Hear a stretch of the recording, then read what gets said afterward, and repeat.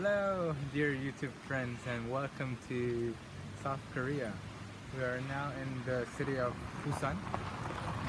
Busan is located in the southeastern part of Korea. It's just next to the seaside. It's a resort town in Korea. Not a town, a very big city. So here we are at Jangsan, which is a mountain. As you can see, now it's 7:10 p.m. and a lot of middle-aged to old people are training here. We get to see a lot of people training. I think they also come in the morning, as it's not so.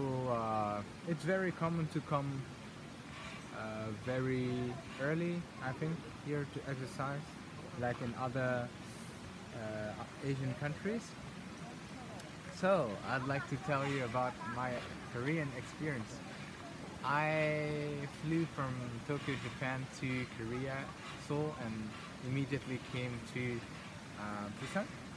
So I don't know a lot of stuff about Seoul. I just stayed there one night. But Busan, I love it. People are very direct in South Korea. You really feel it. And people are very friendly. It's just the language barrier. I don't really know Korean, just a few words, but it's still okay. People smile. They will help you if you ask for help. Some of them know a little bit English, others don't. But the vast majority in Busan don't speak English at all. And what's special about Korean culture? When you go to the restaurant, you will have chopsticks which are only in metal, and also chopsticks and spoon always in metal. They always use them and almost never use fork and knives. Forks and knives, I've never seen it. And they have very low tables in Korea, so you just sit basically without a chair, and it's like that from the ground. What can I tell you more about Korea?